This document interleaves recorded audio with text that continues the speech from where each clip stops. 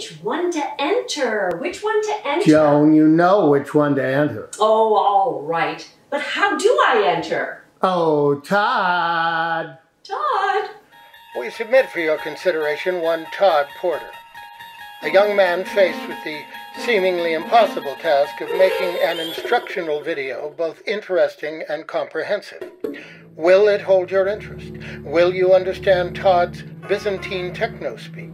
You must be the judge. But with a $5,000 prize at stake, we suggest you suck it up, Buttercup, and forge ahead. At the signpost up ahead, your next stop, the Todd Zone. Hello, my name is Todd Porter, and I'm here today to show you how to submit your video for the 2022 Perfecting the Pitch contest. First thing I want you to do is open up Zoom on your computer and click New Meeting. Now, once the meeting is opened, you're going to click Join with Computer Audio, and you can maximize your screen. And what I want you to look for is down along the bottom, there is a record button. Now, depending on which version of Zoom you have, whether it's the free or the paid one, there's going to be one or two options. The one we want is to record on this computer. So we're going to click Record, and you're going to see a little pause and a stop button and a little red recording light up here in the top corner, and that tells you that the recording is happening.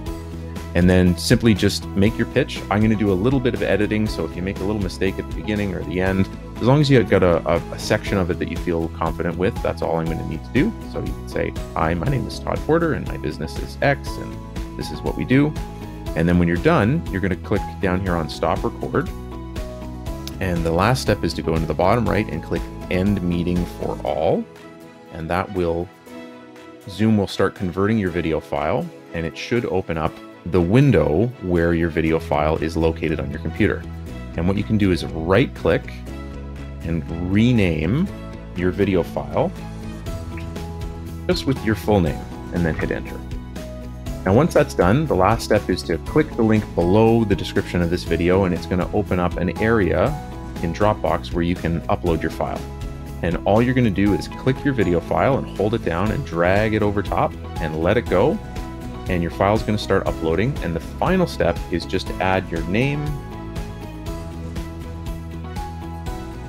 and your email address and click upload.